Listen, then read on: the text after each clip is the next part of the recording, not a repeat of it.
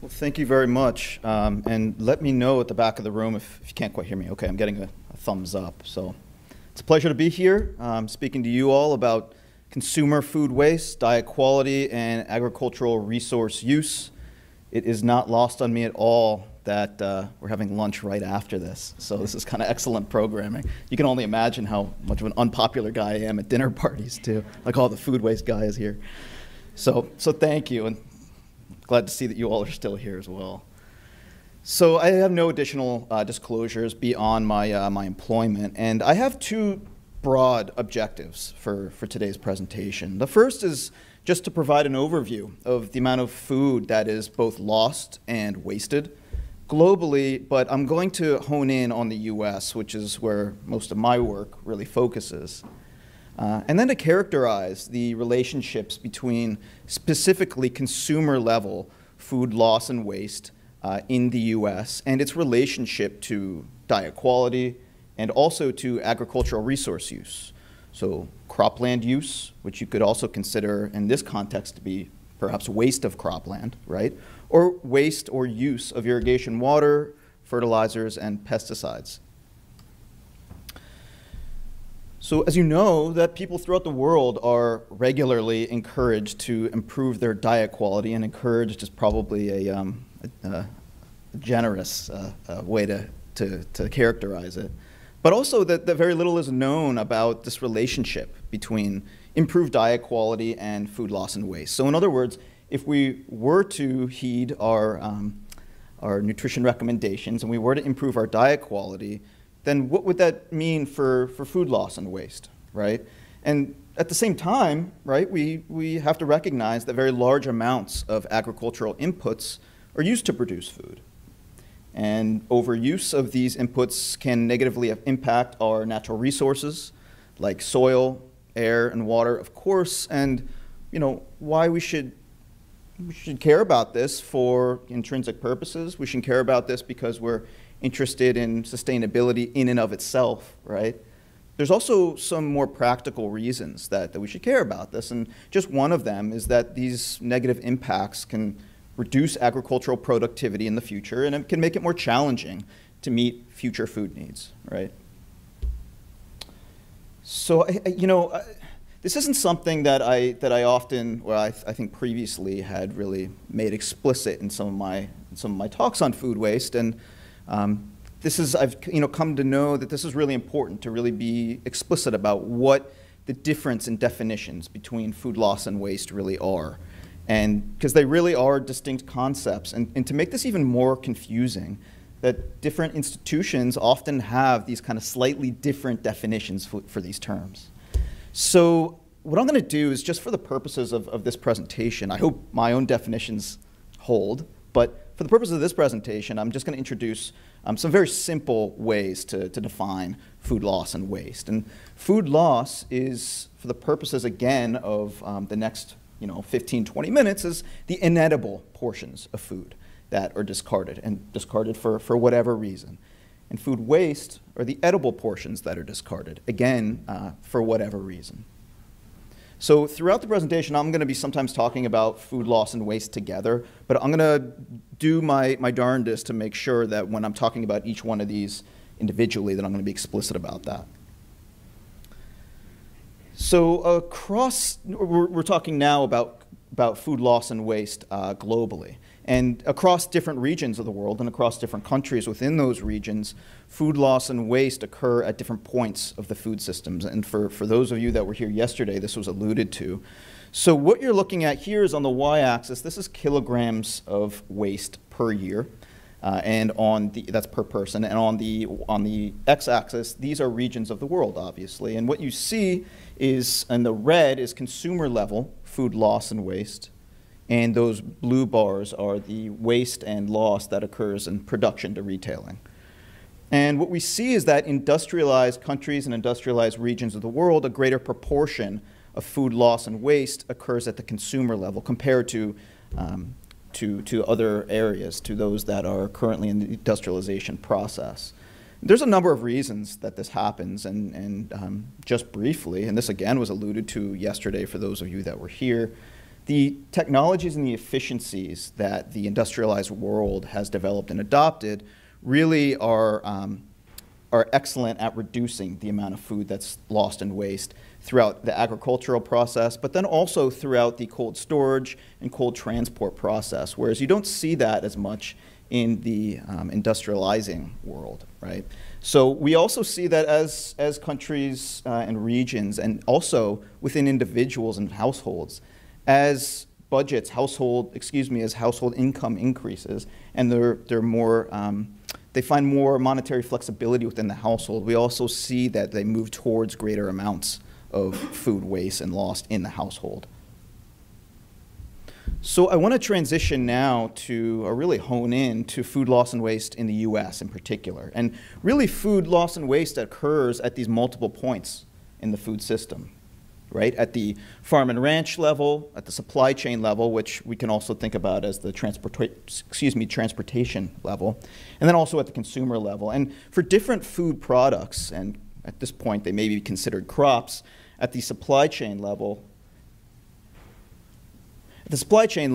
you know, for some crops and for some food products at this point, the supply chain is very lengthy, right? And so I put here what you might see from kind of a typical fruit and vegetable supply chain, right? And so they get, you know, up to about, 10, 12 different stakeholders. And you can imagine the complexities that are involved in something like that and the amount of food that can be lost or wasted for any number of reasons just at that point in the food system.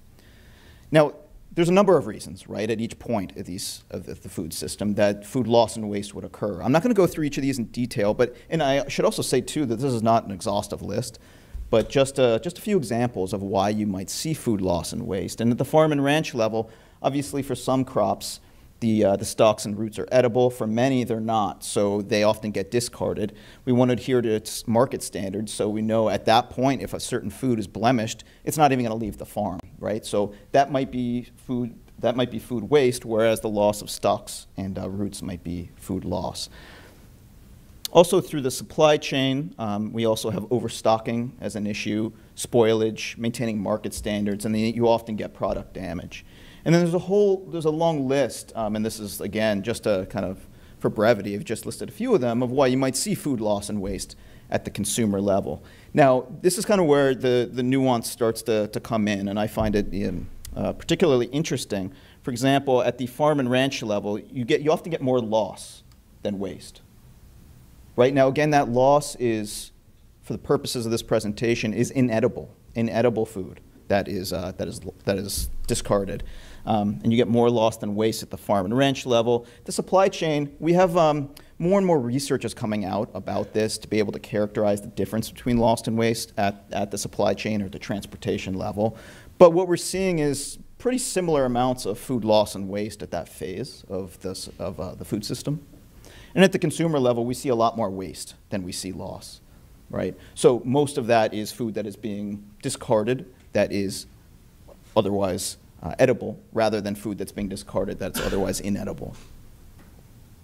So I want to hone in now on some work that we've done on consumer level food waste in the US. So again, this is at the household level, and this is food that has been discarded that is edible, so edible food that has been thrown away. And so there's obviously this increasing interest in evaluating the relationship between diet quality and environmental impact, and we've seen that with some pretty high profile studies that have been coming out lately. And really, I mean, what we've really seen is a big jump just in the past, 5, even say 10 years. And Americans, as you know, are regularly encouraged to improve their diet quality. And the question that we have is that if Americans did improve their diet quality, how would that affect the amount of food that's wasted in the household? And also the associated use of cropland, irrigation water, pesticides, and fertilizers. And you might hear me refer to, as I kind of move through the results that I'm going to be presenting here, you might hear me refer to cropland waste, okay? Now that's just a much simpler way of saying the amount of cropland that is used to produce food that is ultimately discarded at the consumer level. So I don't intend to mean that the cropland was wasted by the producers. What I'm meaning is that the cropland was used to produce food that's eventually wasted by consumers. So what we use is we've developed a biophysical simulation model, and for those of you that are modelers, this is a process-based model. And basically what it's doing is it's estimating how dietary shifts influence household level or consumer level waste, and also the associated agricultural resources that go along with that waste. And we return again to our just kind of oversimplified conceptualization or conceptual framework of the food system, going from the farm and ranch level through the supply chain or the transportation level out to the consumer. And what we do is we collect data sources for each of these points in the supply chain from their publicly available data, and we collect it at the farm and ranch level, at the supply chain level, and then at the consumer level. And so really essentially what this model is doing is the user is inputting a certain diet, right? And so what we can do is any of the popular or standard data sources that we have to estimate dietary intake we can use. What we often use is NHANES, the National Health and Nutrition Examination Survey. So this is actual diets that are observed or reported by individuals. And it's taking that diet and each of the foods that are contained in that diet, and it's working it from the consumer level backwards, right? So it takes it through all the processing conversions, and by processing I don't mean a value of whether it's healthy or unhealthy, just about whether the food is in its raw form or not. So it moves it through all of the processing conversions that would occur throughout this phase of the food system and back to the farm and ranch level, so that you're able to see, for instance, if I consumed a certain diet, how much land would be used to produce that diet. Now similarly, what we're able to do here with just a few tweaks of this is we're able to estimate how much land was used to produce the food that you threw away, edible food that you threw away at the consumer level, and how many agricultural resources were used to produce that food that you didn't eat. First thing that we see is that on average, Americans waste about 1 pound of food per person per day. More specifically, this is 422 grams per person per day. And what we see is that greater diet quality is associated with greater amounts of food waste. So on the y-axis here, this is the daily per capita food waste in grams. And on the x-axis, this is a measure of diet quality. So we have lowest diet quality on the far left with that lightest color orange, and the greatest diet quality on the far right with that darker color orange. And we measure diet quality using the Healthy Eating Index or the Alternative Healthy Eating Index. For those of you that are, I'm sure many of you, or not all, are familiar with these. The Healthy Eating Index measures adherence to the dietary guidelines for Americans, but there's a number of other indexes that are used. Essentially, this is just a measure of diet quality at the population level. So as you can see, as you move from left to right, so you're increasing diet quality, we see greater amounts of food waste, and this bar here, this dashed horizontal bar, is the average, which is at 422 grams. So you might ask yourself why. Why would you see an increasing amount of food waste as diet quality increases? And there's a few reasons for this, but one of the outstanding reasons is fruits and vegetables, right? Fruits and vegetables, which are health promoting, they really move the needle on improving diet quality, but they're wasted at very, very high rates. So you can see here that what this represents here is that fruits and vegetables account for almost 40% of the daily per capita food that's wasted. We also see that the equivalent of about 30 million acres of cropland are used to produce food that's eventually wasted, and that accounts for about 7% of total cropland in the US. Just as an example, our food is produced everywhere in the world, but if we were to use US yields, that's what it would be, that's what it would represent. So here what we're showing, this is on the y-axis, this is the percent of harvested cropland that is wasted. Now again, this is, when I say cropland waste, this is the cropland that's used to produce food that's eventually wasted at the consumer level, cropland waste. And on the x-axis, we see the different cropland types. So here we have total cropland, about 7% is wasted from just at the consumer level, just from consumers throwing away edible food. But what we also see is that about 55 to 65% of fruit and vegetable cropland is wasted.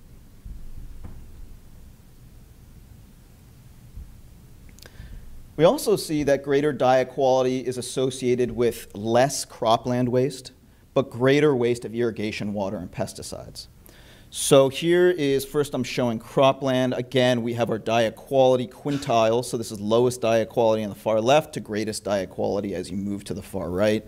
And on the y-axis is millions of acres of cropland that's wasted.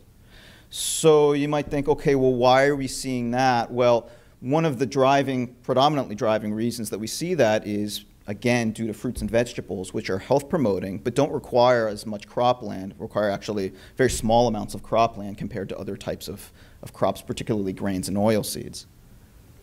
They do use a lot of irrigation water, which is why one of the reasons why we see an increase in the amount of irrigation water that is wasted as diet quality increases, and also with pesticide use.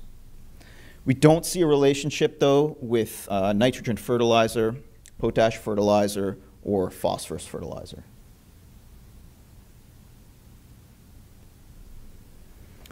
So here's, we start to get into some of these more nuanced and I think are really important messages that consumers should really strive to improve their diet quality and to reduce food waste simultaneously. And I may be opening Pandora's box, and I often am when I start to get into this type of conversation about whether diet quality is associated with environmental impact. And there's multiple camps to this. And I don't believe that for example, what we're seeing here is that as diet quality increases, we see greater impact on the environment from food waste, right?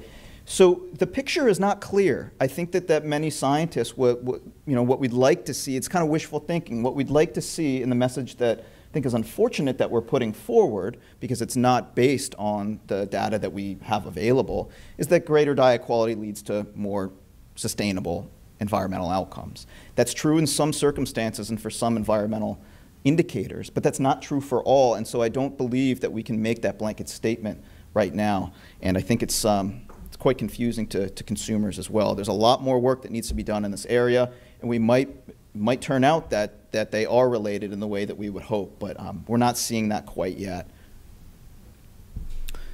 So reducing household food waste can increase food budgets, right? And that can free up money to spend on healthy foods. So you might read that and think, yeah, well, that money could be used to be spent on unhealthy foods too. And I'd say you're exactly right. That's why they're not the same thing. Reducing food waste and increasing diet quality are not the same thing. And doing one will not necessarily lead to the other. That's why we need to promote improved diet quality and reducing food waste at the same time, rather than assuming that one is going to lead to the other. And I won't go through these in detail, but I've just listed them here as a few innovative efforts to reduce food waste that are either being developed or are already being implemented, both at the system level and at the individual level. So I've listed them in reverse order here, largely at the individual level here and at the system level here. And so you might be familiar with these, either whether some of them are related to recent legislation that's kind of moving through implementation now into the markets. Some is being proposed now, and we're gearing up a lot of the research in these areas. And one of the hot areas is these food apps, right? There seems to kind of be an app for everything nowadays, and there's apps here for meal portioning and reducing food waste as well. So I'm just going to end here with a few key takeaways. I'm sure you're all hungry and eager to not waste your lunches. So I can close with just a few things that I really want to reiterate that greater diet quality does not necessarily lead to reduced environmental burden. Here I just showed that greater diet quality leads to greater amounts of food waste. But I think that we can, that's often, a lot of these studies, what they're doing is they're assuming that, for example, meat-based diets with high amounts of meat are unhealthy, and then they kind of try to correlate that with environmental impact, and then they extrapolate that into, well, as we increase our diet quality, they're reducing meat intake, we're reducing our environmental burden. And I think that's a big jump to make, and that's where the state of the science is right now. It's largely focusing on meat intake. And I think that as the research progresses, we'll see more nuances in this area. So again, consumers should pursue these goals simultaneously, right? Doing one is not necessarily going to accomplish the other. And just a closing point here, that efforts to reduce food waste at the consumer level and also those efforts to improve diet quality are going to be most successful if we emphasize, I believe, cost savings for the consumer, which, you tell them that, well, this is going to be the healthiest thing for you. That does drive some consumer behavior, but a lot of consumer behavior is driven by the cost, right, of the foods, especially if they're told that they can save $1 or several on their food. Also, taste, and I use taste just as a kind of a stand-in for other sensory properties, right? Because we also know that aroma, mouthfeel, palatability is just as important. And then convenience. So consumers are not going to be trade a lot of, they're not going to trade the health benefits for lack of convenience. So these are all things that need to be considered as we are moving forward in our research and in implementing these initiatives at the consumer level. And with that, I thank you very much, and I'm here to take any questions if there's time.